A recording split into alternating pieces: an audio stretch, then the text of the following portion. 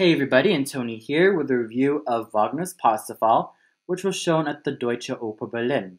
The conductor was Maestro Kober, the production was by Philipp Stölzel, the assistant director was Mara Kurochka, the set design was by Konrad Moritz Reinhardt and Philipp Stölzel, the costumes were by Kati Maurer, the chorus master was William Spalding, the children's chorus master was Christian Lindhorst, and the lights were handled by Ulrich Niepel. Now, the thing about Richard Wagner's last opera, Parsifal, is that it's very complex, with complex themes of Christianity and the crucifixion of Jesus Christ, the wandering Jew, everything that involves religion, philosophy, good and evil. They are all jam-packed into one heck of an opera. And it is such a huge trip for any music fan, for any psychology buff, or someone who's into theology. I'm sure that this opera basically attracts anyone, no matter what creed they have, or if they're not that religious of a person. I'm sure that this opera will definitely capture you. Why, you ask? Well, simply put, like I said, this opera definitely has some very complex themes of redemption, Christianity, and everything else in between, but mostly dealing with a lot of the heavy stuff involving religion. In fact, this opera also boasts a cast of very interesting characters, most notably Amfortas, Kundry, the title hero Parsifal, Gurnemanz, Titurel, and of course the main villain Klingsor. Now, what makes Amfortas and Kundry very interesting is simply this. It's their guilt that drags them throughout the entire opera. Now, Amfortas and Kundry basically had a little bit of an affair in which Amfortas was basically tempted by Kundry's beauty, since Amfortas is the king of the Holy Grail. And on that day, Klingsor basically wounds him on the side, and because of that wound, he knows that he has sinned and has carried this guilt all throughout the opera. Now, Kundry is a very interesting case as well, because she was like the wandering Jew who laughed at Christ at the cross and has been forced to wander the earth, laughing to every man she meets. In fact, her master Klingsor pretty much takes control of her life and of her destiny. So her destiny is absolutely going nowhere because she's now Klingsor's slave, and she has to find someone who can redeem her. That's why she helps out so many people, gets into so many disguises, but can't really seem to find the one thing that she truly desires, and that is inner peace. She wants to sleep. She wants to just end it all, end all of the chaos, because she just needs more than anything else in the world just to sleep soundly. And with Amfortas, it is quite similar. He just simply wants to be at peace. But the wounds that they both have because of their meeting with each other through temptation ends up bugging them. And they need some type of redemption. And that is through Parsifal. Now, yes, he begins as someone who's not always that aware of showing compassion. But when Kundry kisses him, he definitely understands the pain that he's going to go through and the pain that Amfortas went through. Now, Klingsor is definitely a villain who's not just some bad guy who wants to ruin the day, but more than that, he wanted to be a member of the Knights of the Holy Grail. However, he has done some sins and has done some black magic. Therefore, he castrated himself, but he basically was not allowed to join the Holy Knights. So he decides to form his own kingdom in which he's the ruler. He pretty much takes control of everything, and he has these magic maidens, or known today as flower maidens, to seduce and lure a lot of young men, specifically the Knights of the Grail, into his bidding. That's what pretty much makes these characters interesting. And lest we forget about Gurnemans. He's the senior member of the Knights of the Holy Grail. So he is very wise, especially when it comes to compassion. And he pretty much is kind of a mentor to Parsifal, especially when he recognizes him after many years of him being gone with Kundry and with him being a hermit. He definitely serves a great purpose in the opera. He's pretty much the moral center of the entire opera. And Titurel, he was a hero who was also the father of Amfortas before his death of old age. And Amfortas is the present king of the Grail. And, well, Titurel may not always serve a big purpose in the opera, but he is widely regarded by Gurnemans as a holy hero. So there is definitely a lot of interesting and very complex ideas and topics in terms of Parsifal.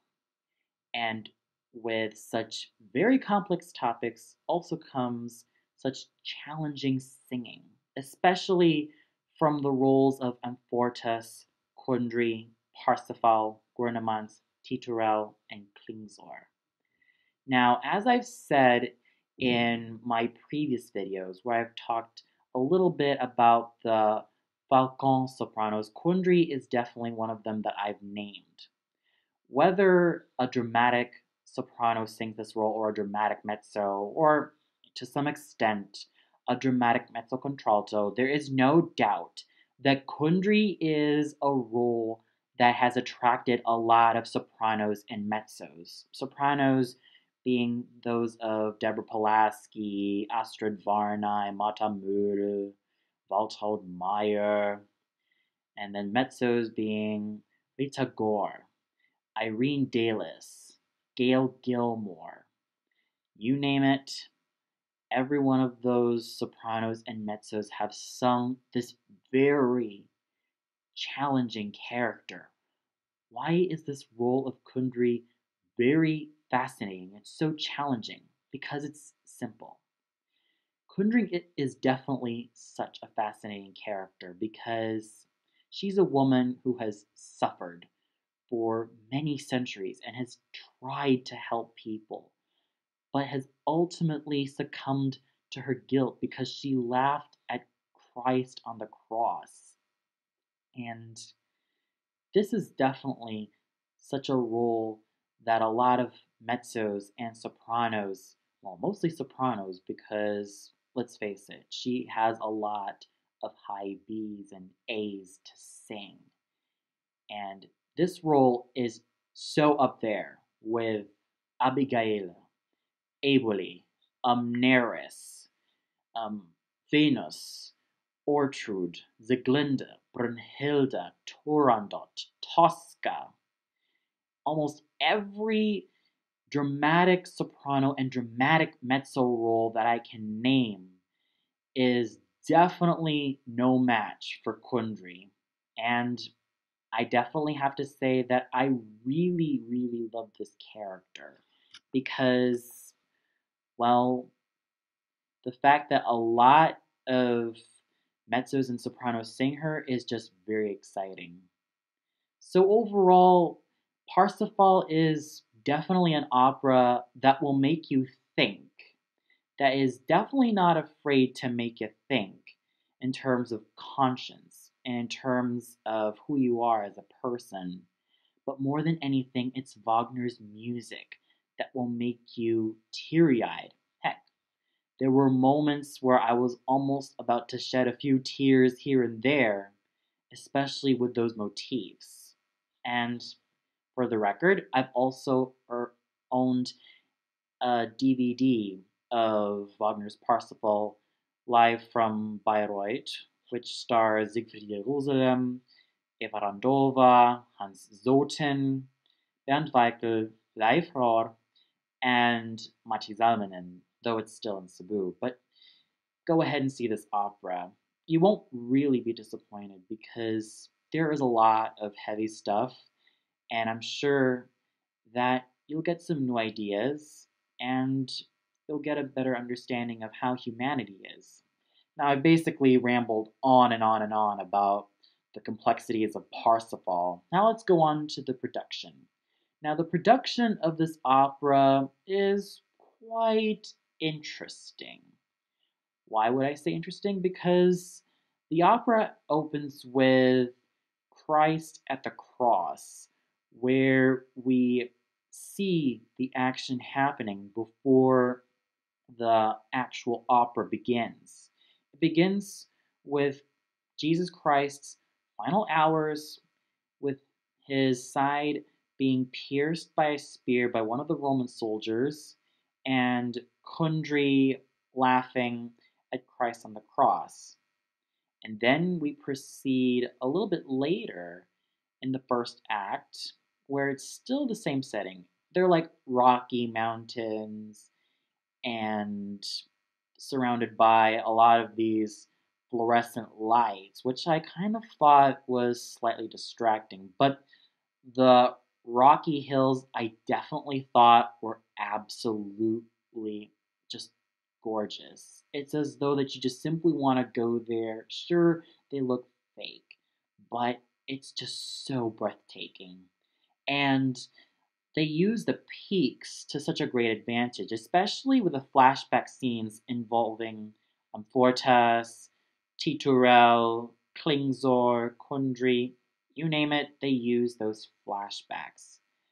And I thought the production was at its best when it comes to the second act, in which we enter Klingzor's domain. Now, I thought it just looked pretty creepy. I mean, it's a building in which time and civilization totally forgot, and just looking at it, it's so deprived of civilization. And Klingzor himself looks as though that he's some leader of some deranged cult, and his flower maidens pretty much act like a bunch of maenads. For those of you who don't know who maenads are, they're basically these wild women in Greek mythology. They're the ones who killed Orpheus by tearing him from limb. And while Orpheus's soul raises to Olympus, the maenads basically get turned into oak trees as their punishment. So yes, I thought it just was thrilling at the second act, especially to see all of that steam and smoke coming up from that building. I thought it was just epic. And the costumes were absolutely very, very gorgeous. I thought the Crusade costumes were just absolutely beautiful. The standout for me definitely has to be Kundry's black gown and Klingzor's and the Flower Maiden's outfits. I thought they were just so gorgeous and so colorful, yet also very, very vivid. Though I always had that one question. Why is it that Parsifal in this production is the only one wearing a suit and tie? Well, I pretty much presumed that in my first impression of that, I was thinking to myself, in this production of Parsifal, he seems to be some average Joe who apparently ended up time traveling to the time of the Crusades and probably ended up butchering some swan, and he probably doesn't know what the hell has happened until he meets Kundry and until he enters Klingsor's domain. But my friend Andrew, who also sang one of the Grail Knights in this production, told me, well, you'll understand during the course of the opera.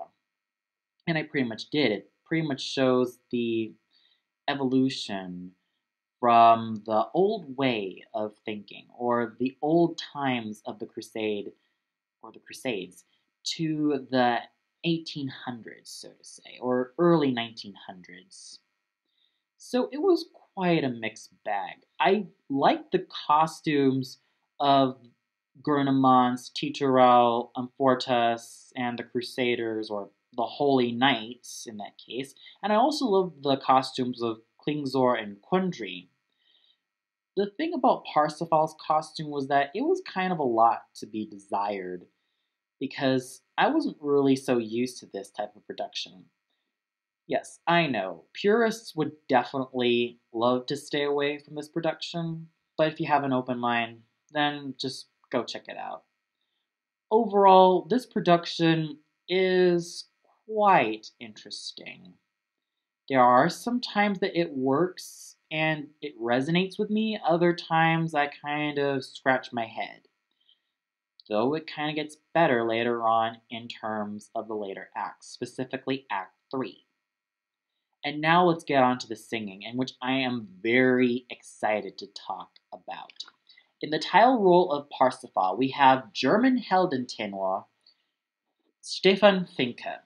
Now, overall, I thought he was simply okay in this role. He has his moments in which he was able to sing Parsifal's realization with such finesse, with such a robust voice, that it was just so magical. Yet in other moments, I almost didn't really care for his voice. There were times that it sounded quite nasal, and it sounded quite monotone, but when it came to that scene where Parsifal sang Amfortas die Wunder, I was just totally blown away. In fact, this is pretty much the only time I was able to actually appreciate Stefan Finke in this role. Now, as I understand, he's also sang a lot of Wagnerian roles and has sang a lot of um, repertoire from the Helden tenor repertoire, basically. And I could really, I could really hear that at times his voice isn't always there. It's not always that crisp or clean. I could really hear that there are times that he does strain a bit, but when he sang that realization scene, I was just absolutely blown away.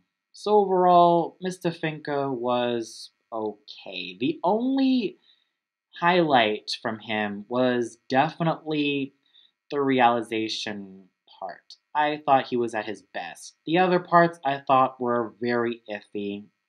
And another thing I didn't really care for was that he almost looked too old to play someone as young as Parsifal. Usually, I would expect someone who looks to be about 25 or 30 to be able to play or sing something like Parsifal.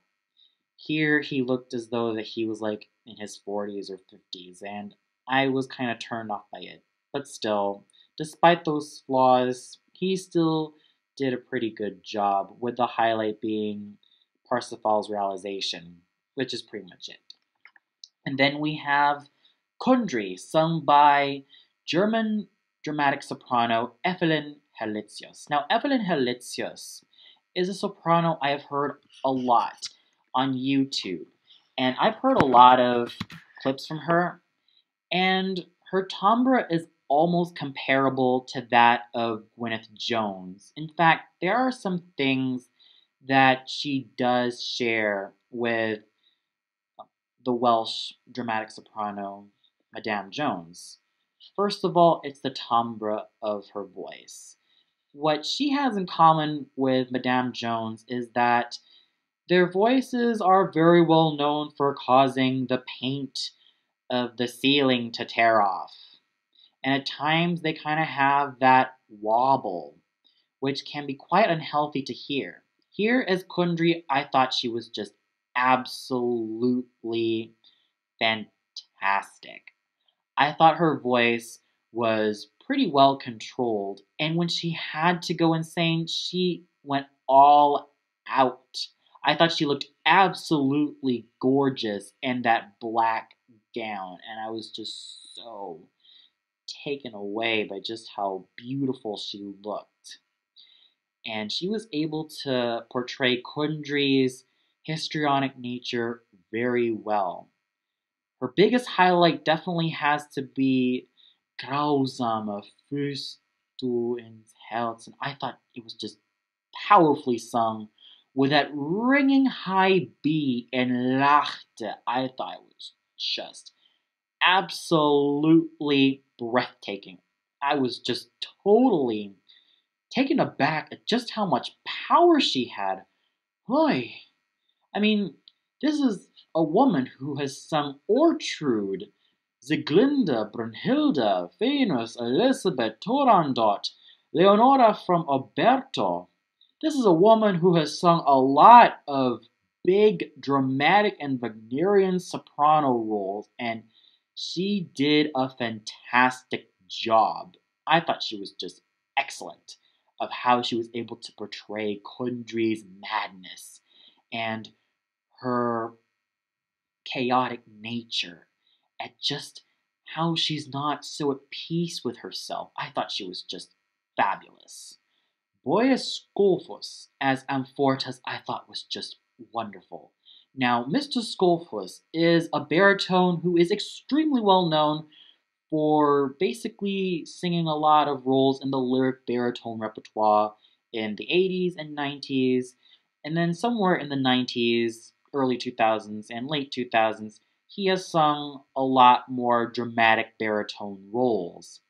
He basically started off as the Count Amaviva in Don Giovanni by Mozart, and alongside in the late 2000s, he has sung roles like Lear, and I think he's sung Posa. I'm not really too sure, but he's sung some big dramatic baritone roles aside from his usual lyric baritone repertoire. I thought he was able to use the experience that he had singing the lyric baritone repertoire and the dramatic baritone repertoire to such finesse. I thought his voice was beautiful as Amfortas. It is so up there with Dietrich Fischer-Dieskau and Eberhard Wächter and Bernd Weigel.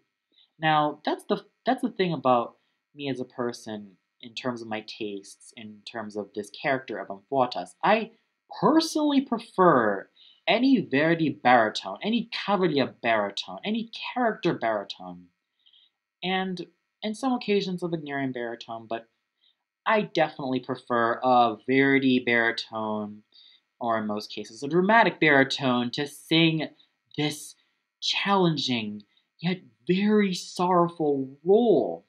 And I definitely got what I asked for with Mr. Skovhus as Amfortas. I thought he was another fantastic performer. The first one being Evelyn Herlitzius as Kundry. I thought he was just absolutely fantastic.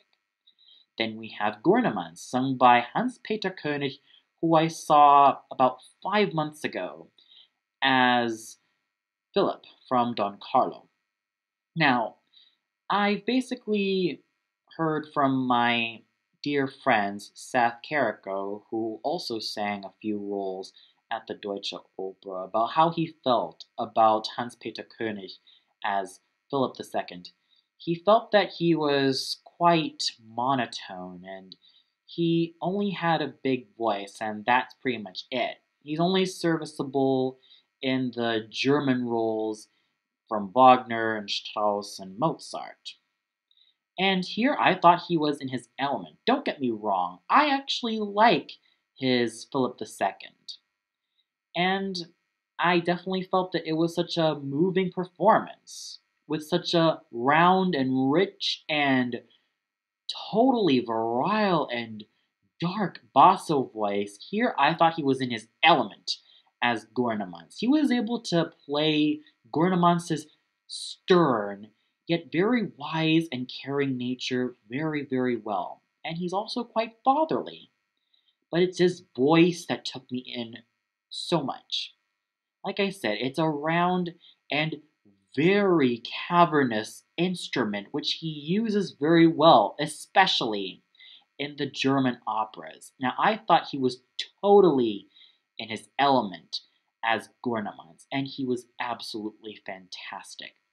In the role of Titurel, we have Albert Pesendorfer, who I saw as Banco from Macbeth, and the Grand Inquisitor from Don Carlo. In this production, we do see Titurel in the flesh, which I have to say, even though Titurel is normally an offstage role, I'm actually pretty glad to see Titurel in the flesh, because there's a lot more dynamic that Titurel has with his own son Amfortas, and especially when he's in the flesh. And going to Albert Pesendorfer's performance as Titurel, I thought he was absolutely magnificent. He was able to have this type of chemistry with Mr. Skovhus as Amfortas, and I definitely believe that these two were father and son, and I could really feel Pesendorfer's presence as Titurel. It's as though that his Titurel is simply telling Amfortas, look boy, you're old enough to know what to do. I'm too old right now. I can't help you. You have to figure this out for yourself. I have to retire. I definitely felt his dignified, yet very old, for lack of a better word, type of presence on stage. I definitely felt his presence on stage as minute and extremely thankless of a role like Titurel. I definitely really love his performance in such a dignified yet very minute basso profondo role. I thought he was just absolutely fantastic. And then we have Klingsor, sung by Bastian Everneck. Now, I am not really a huge fan of Everneck as Klingsor. When I think of Klingsor, I usually expect a voice and a presence that's far more menacing and far more threatening to the viewers. I usually expect someone like Hermann Ude, Gustav Neidlinger, Willard White, Falk Struckmann, Leif Rohr, Eckhard Flaschiha, and to some extent Walter Behring to sing this role. But Flaschiha is not with us. Well, he's retired. And Willard White still has some engagements. Falk Struckmann has some engagements. And Leif Rohr is obviously not with us. The same can be said for Neidlinger and the other bass baritones that I've mentioned. I usually expect a villainous sounding bass baritone voice, and a voice that's a lot heftier, a lot meatier than the lyrical, and a voice that was so full of pathos that we get in Amfortas. I'm usually expecting a more meatier, a more threatening type of voice. With Bastian Everneck, I thought he was just, okay. I mean, his stage presence was quite menacing, but his voice was definitely small for such a commanding role, yet very, very thankless role like Klingsor. I thought his voice was too small to sing something like Klingsor. Granted, he started in singing some lyric baritone, lyric bass baritone, and he's slowly transitioning to the dramatic baritone repertoire. But having him as Klingsor, I thought was a bit of a letdown for me because for someone like me, I'm usually expecting a more heftier voice, a meatier voice, a more threatening voice, a voice that has sung roles like Alberich, Wotan, Ox, Wagner, or even Falstaff to some extent, or even that of Iago, or any of those villainous baritone, bass baritone, and in some occasions basso roles. I'm usually expecting a deeper voice. I'm expecting a more virile and sinuous voice, like someone like Eric Owens or Willard White, Falk Struckmann, Ekahard Vlashiha, Gunther van Kanen, Hartmut Welker, Zygmunt Nimsgun. I could name a lot of fantastic bass baritones and Helden baritones that come on the top of my head. Heck, even Bryn Terfel could have sung the role of Klingsor, but I think he's more of an Unfortas. But only time can tell that our dear friend Bryn Terfel would probably one day sing Klingsor. Only time can tell. Hell, Bryn Terfel could have sung this role. As for Aephonic in Klingsor, I thought his voice was quite small for such a demanding and very powerful and demanding role, a very commanding and very villainous role. He compensates for this in terms of his stage presence, which he doesn't ham up the evil factor, which I'll definitely give him points for. But as for his voice, I thought, it's okay. It's not big, but it's just too small for my tastes. He was only okay. And then we have the two Grail Knights, sung by Burkhard Ulrich and Andrew Harris.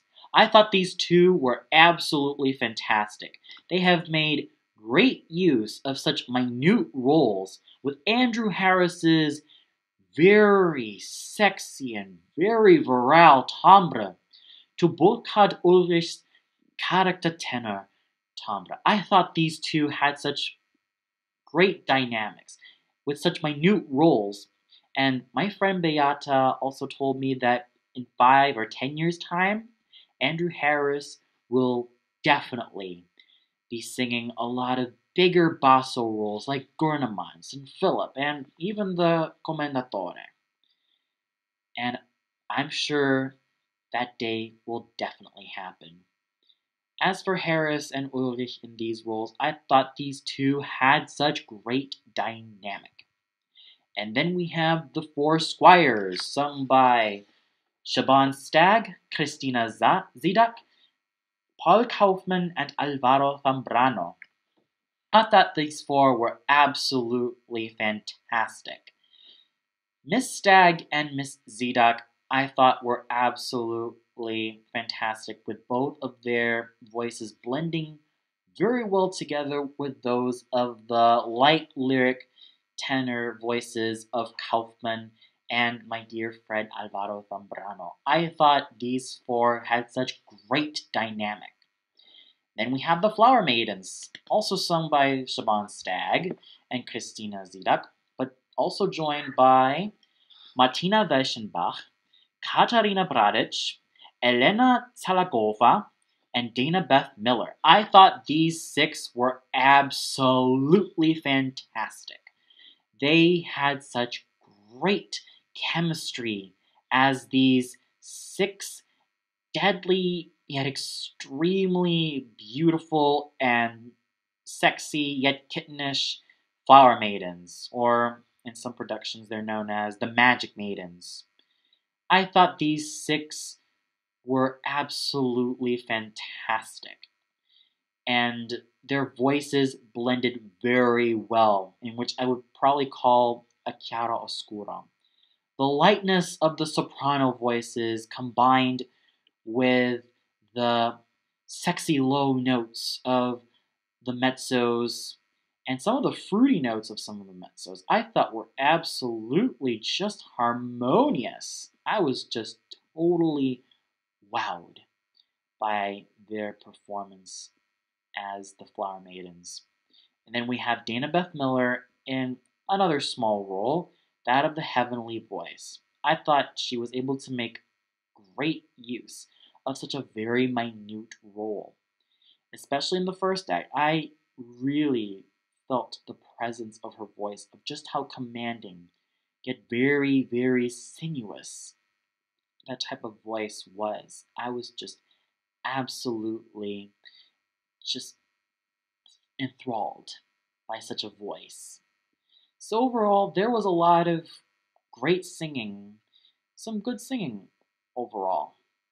The special standouts definitely have to be Herlitzius, Konig, Skovhus, Pesendorfer, and the Six Flower Maidens, and especially Burkhard Ulrich and my dear friend Andrew Harris. I thought they were absolutely fantastic, and the conducting was absolutely great as well.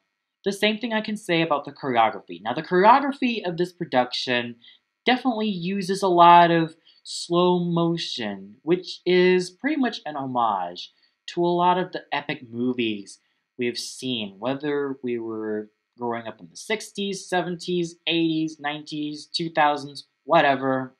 Whether you've seen Ben-Hur or 300 or Star Wars, and you've seen those slow motions, or even The Matrix, those slow motion scenes definitely are a great use, and they pretty much make me feel like I'm also in some epic movie. So overall, even though there were a few setbacks here and there, especially with the production and at times the singing, I thought this was absolutely a fantastic evening for opera, especially since it's the Lenten season. Now, this is actually the second Lenten season related opera that I've watched. The first being Cavalleria Rusticana, and now this, in terms of watching both of them in the Deutsche Oper Berlin. But still, if you haven't seen this opera yet, then I suggest you go check it out. There are still vacant dates available, so go check them out. But I strongly suggest that purists kind of stay away from this opera. If you're a purist, you might as well watch the 1980 Bayreuth film version on YouTube. But if you're open to any ideas, then knock yourself out. You will not be disappointed, especially when you have such great singing by Herlitzius, Hans-Peter Konig, Albert Pesendorfer, Bo Skovhus, and all of my friends, including Andrew Harris and Alvaro Zambrano. You will not be disappointed by having to hear such fantastic singing all throughout, and equally hearing such fantastic conducting. Well, that's all for now. Tune in to my next review, which is going to be tomorrow, where I'll be reviewing two movies. The first one being A Long Way Down, which I'm quite excited to see, and the second one being Out of the Furnace.